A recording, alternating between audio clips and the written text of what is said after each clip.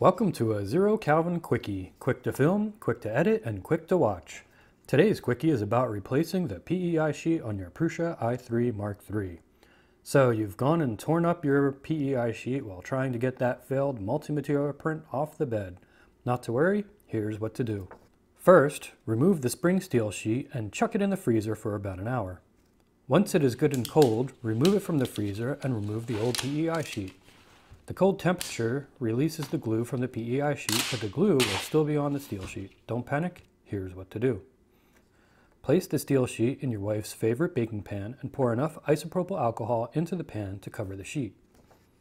Cover the pan with plastic wrap to prevent the alcohol from evaporating and set this aside for many hours, preferably overnight. Now that the sticktivity of the glue has been diminished, place the sheet under very hot water. Once heated, the glue should start to slough off easily. Be careful not to burn yourself. If you have girly hands, feel free to use a paper towel or similar to rub off the glue. An over-the-limit credit card also works wonders for scraping off that last little bit of glue. Once done, give the sheet a good rinse and dry it off thoroughly.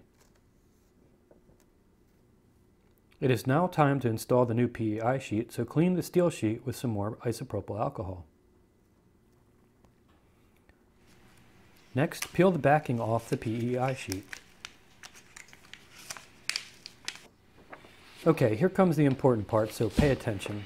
Your job now is to line up the PEI with the steel sheet and slowly apply it from one side to the other. I find it easiest to use a slightly oversized PEI sheet so the alignment does not have to be perfect.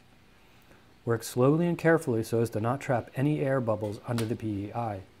If this does happen, simply poke the bubbles with a needle or the tip of an X-Acto blade and squeeze the air out through the hole.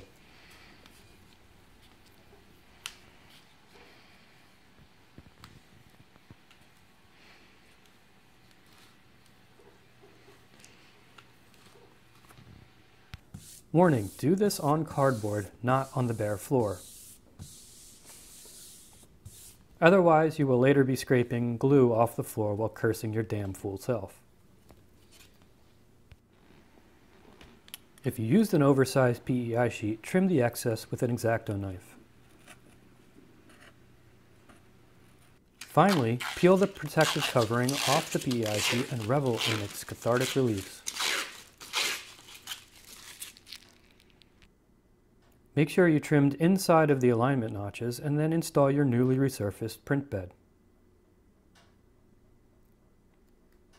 Finally, thank me for this video by going to Amazon, typing in Brian Kramer, and buying one of my many books.